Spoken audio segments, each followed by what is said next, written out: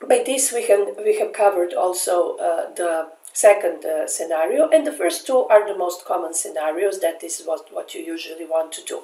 But there are many other very specific scenarios that you can now support by using our print management data entity. Before that, without that, you really don't have any other option than going and manually doing your job over and over again. So let's see this scenario, copy between customers. That is something that some of our clients were asking us for help, and we were not able earlier to help, but now we are.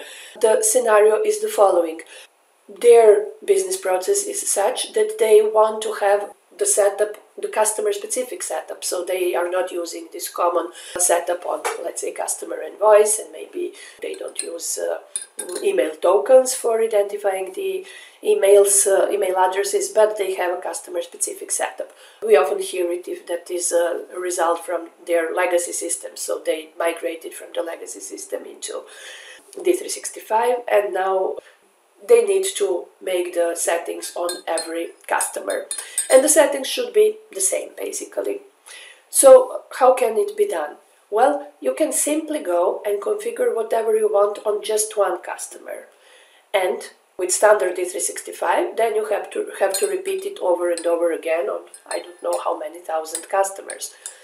Now you can export that setup into Excel, and then open the Excel file and copy and paste that row, because one row will correspond to this one customer. So copy it as many times as you need, modify just the account number of the customer, and import the same Excel. So we're going to do exactly that. Let's see our test data. I will be working on, let's go here on these customers and modify the print management. On USPI, I don't want any override, so that we have a clear starting point. And also, so now on USPI I don't have any setup, customer specific setup, and here on USMF I have it on D001 and US004, so I'm going to remove it from US004.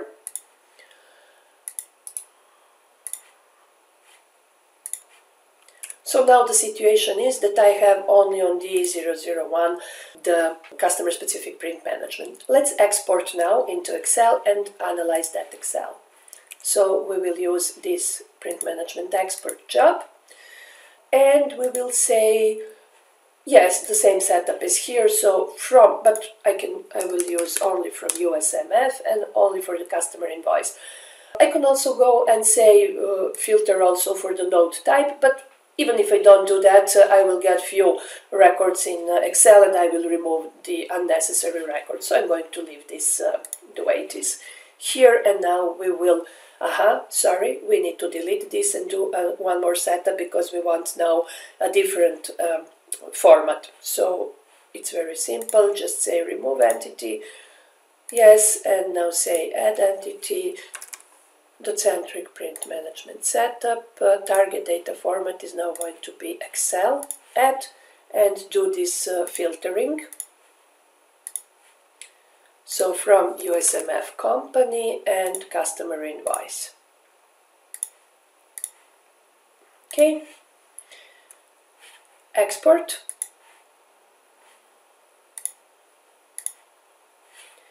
And download that Excel. First thing that I always do, I select here everything and click here so that everything gets normal size. And you see, you can immediately here, based on these two fields, dot instance note type and node specific ID. By them you can identify what kind of setup this was. So this was node specific setup on the customer table, and these were those two setups on the accounts receivable module. So I'm going to delete this, and let's say that I want the same setup imported into few other, let's say US001 and US002. So I will just, and into a few other in USPI company also. So I'm going to copy this and paste it a few more times.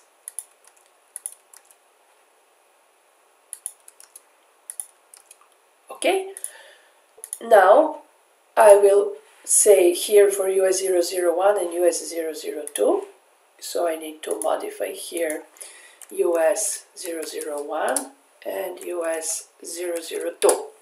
And then here for the USPI company, I will modify data area into USPI and here USPI. And here I will use like US004 and US007. Okay, save. Now what we need to do, to go into our import job here,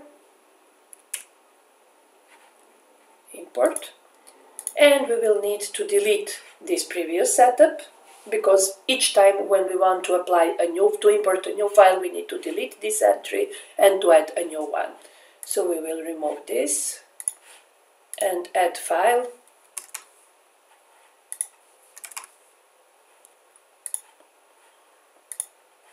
Excel, and we want to upload this Excel, so it's the last one I have here.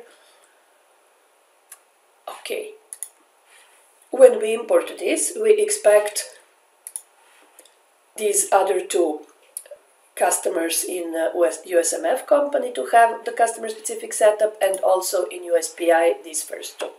So let's check that. Import.